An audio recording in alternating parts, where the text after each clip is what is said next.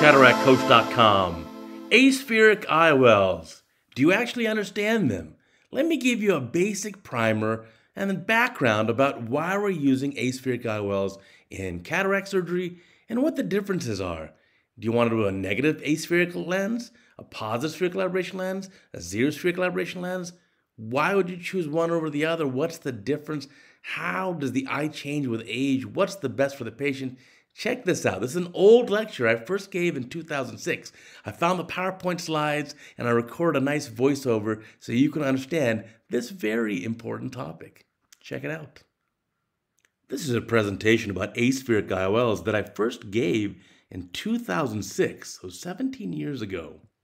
Now, what does aspheric mean? There are a lot of mathematical ways of explaining this, but let's boil things down a little bit.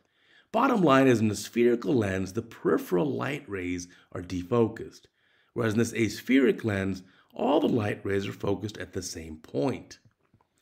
So a simplified way of thinking about it, like is this MC Escher drawing, showing extreme positive spherical aberration, in other words, your reflection in a sphere, or on the right side of the screen, that negative crater. If you projected an image in there, that would be like a negative spherical aberration. So how does it affect the image? Now, this diagram is from a camera manufacturer showing the difference between spherical and aspheric. And you can see when placed on this tablecloth, the distortion that's evident.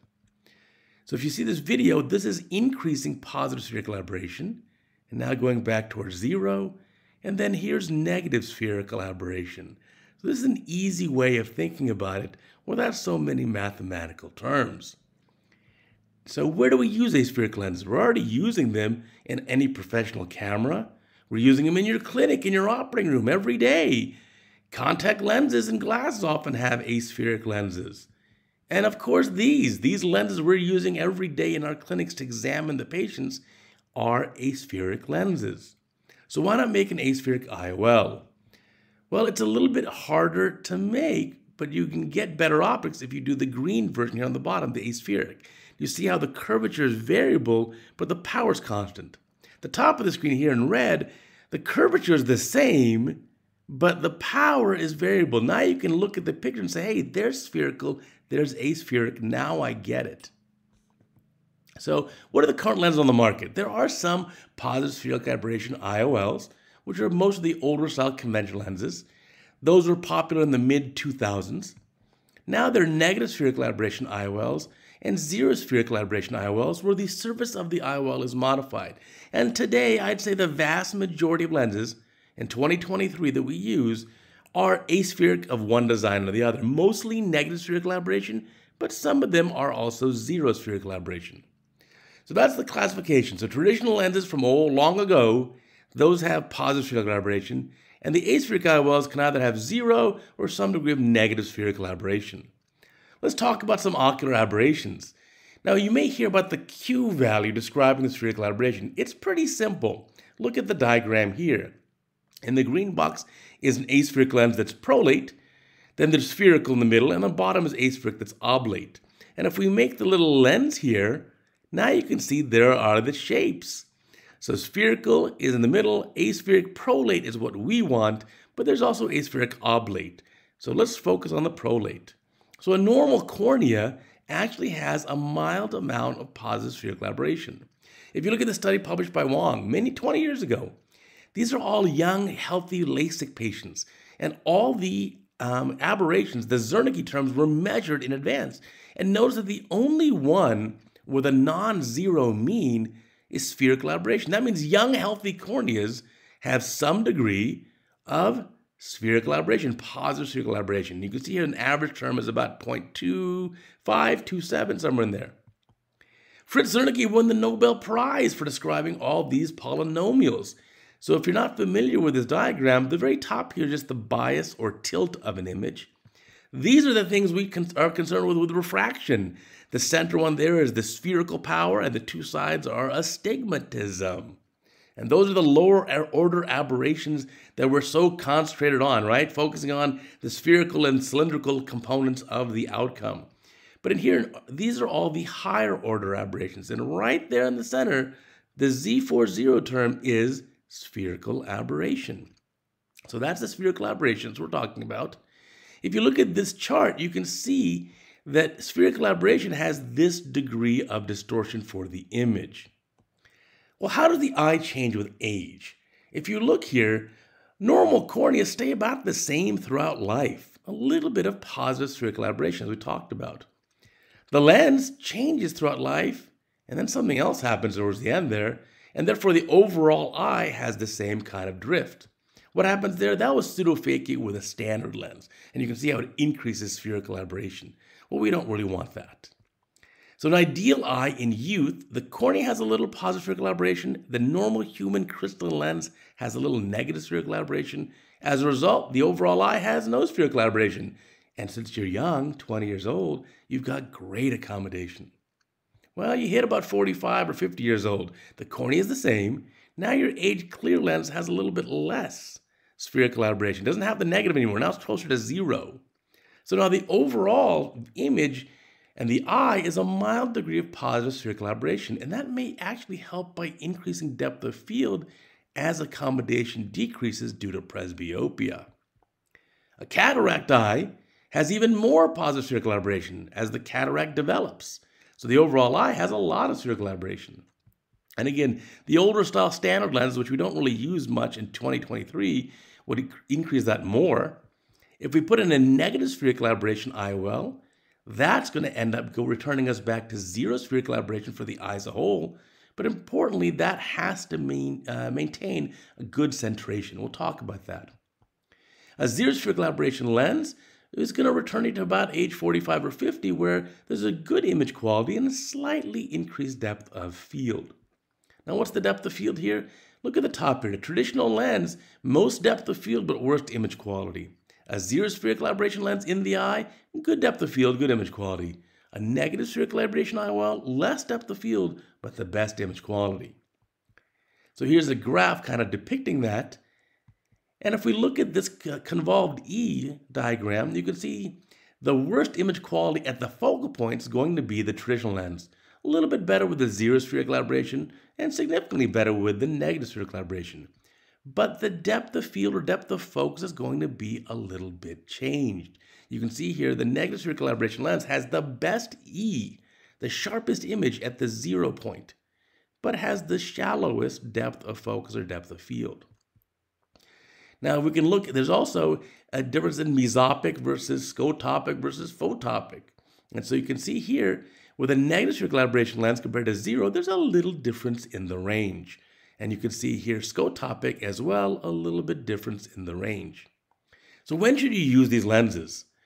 A positive spherical aberration design, almost never, except maybe in some post-hyperopic LASIK patients where the cornea now has a lot of negative spherical aberration. Negative spherical aberration design lenses, best image quality, little less depth of field. If you have good centration of the eye with visual access, this is a fantastic choice. And that's what most of our lenses are today. We also do have some aberration-free or 0 spherical aberration IOLs, which give good image quality, good depth of field, but centration is not as critical. So let's look at this example here. So you can see on the right in the pink, that's positive spherical aberration, where the lens power increases from the center to the edge. The 0 spherical aberration, or sometimes called aberration-free, though that's not a great term, the power is uniform from center to the edge.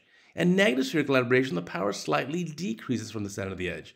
And that's more pronounced in higher power IOLs. So if you have a 28 diopter lens, the difference there are a little bit more in terms of strict differences in dioptric power. Now, what is image quality? This is a normal contrast sensitivity, and this is where we decrease it by about 25%. And you can see there's certainly an effect.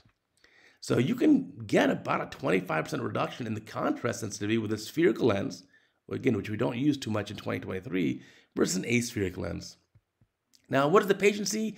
A neat way of looking at it is using these Air Force Vision test targets. Let me show you that. That's where you put the IOL inside the camera and take the photograph through the IOL. So here's a good example. Same manufacturer, same material, same line of lenses. The aspheric lens on the left, that's the green one, great image quality, better contrast. On the right, not quite as good on the contrast or image quality. Here's another one from another manufacturer showing that from their same line of lenses, the negative spherical aberration lens here, the aspheric lens, give a much better image quality. Now, what's the effect of pupil size? Well, think about it. The small pupils are going to block those peripheral rays. So if you look at this same tablecloth that I showed you at the beginning of this presentation, a small pupil, look, they look about the same. With large pupils, the images are more different. So the best conditions of a small pupil in bright sunlight, the aspheric lens is maybe slightly better than an older style lens. But in a larger pupil, dimmer light, less ideal conditions, the aspheric lens is going to be significantly better than a regular IOL. Now, what's the effect of lens decentration? The effect of IOL decentration, well, with a decentered lens, the aspheric IOL performs better than a spherical one. And let me show you this. Here's a positive spherical aberration IOL. And if you see, if we decenter it, let me explain the graph to you. On the left side here, the yellow line is the cornea, which has a variable power, right?